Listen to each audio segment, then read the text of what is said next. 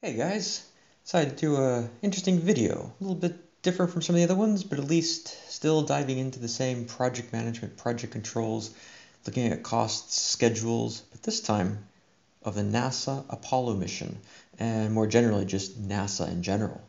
So I think we can just dive right in. If you like this stuff, I'm probably going to do a whole series on some extra details related to, I've got information from 1960, 1973. I'm going to go build it out to have some more information going on. But what are we looking at? This right here is the Apollo program actual cost at that time, $28 billion. Here's a nice little spread of that money, how it was spent throughout all the years. Again, we're looking at the 60s and finishing off in 1973. I think the last Apollo mission was actually, might have been in 72. I'm not sure exactly. I've actually got that somewhere else. But what we got, $28 billion. How was it spent? Again, we're talking mega projects, and mega projects require project management, project controls that I love. And what do? You break things out into manageable pieces with an organization structure, WBS structure.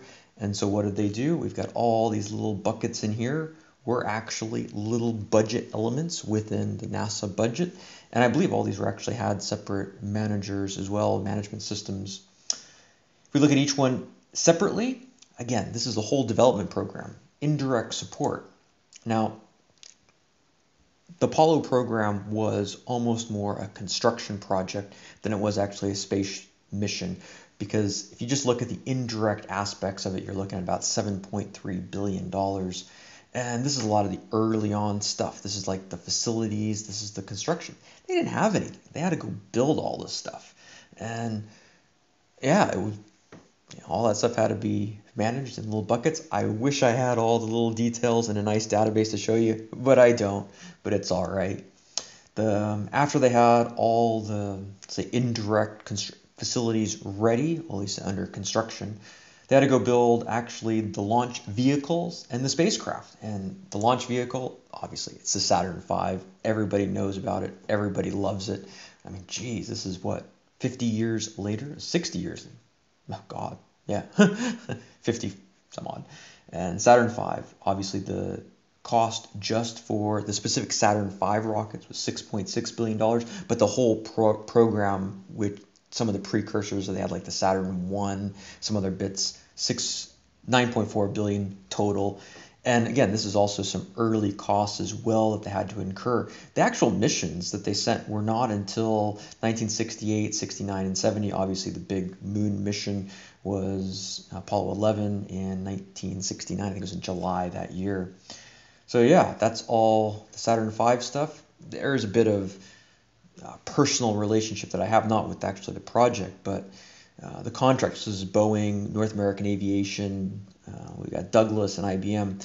The middle two stages were actually built down the street from where I grew up in Seal Beach and Huntington Beach. And there's a lot of pride every time I used to ride my bike by those facilities all the time. And obviously they weren't building the rockets then, but you at least knew that they were there, or that they had done it in the past. The spacecraft. We got the command module, North American Aviation, $3.8 billion. We've got the lunar module, Grumman Aviation, or Grumman Aircraft, $2.4 billion. And the guidance computer, gets a lot of press because of some of the IT aspects that we're now dealing with, and somebody's actually restoring one of these. Again, a little bit of upfront costs where they had to develop all the stuff before they actually went on the missions.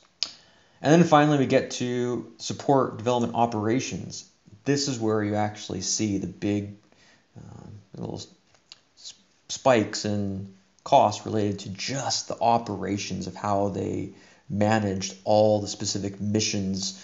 And obviously when that tailed off, a lot of stuff went to the shuttle program, went to the Skylab programs, and that's probably where I'll go into later. Had a bit of fun developing this dashboard. I love the WBS structure, looking at costs throughout times. I'm actually probably going to do a video where I talk about how I developed it, how I actually built some of these little tool tips to bring in an image, a little commentary, some costs, as well as just the interactivity where you could actually click an item and you could actually see all that's there we go. So you can actually see this is the total profile for that main WBS spacecraft. and then the subset of just looking at in this one, this is the command module. So yeah, anyway, I love this stuff, and there actually is a lot of great information that NASA has just freely available on the websites, and maybe I'll publish that as well. As always, thanks a lot, and if you like these, subscribe, and thanks.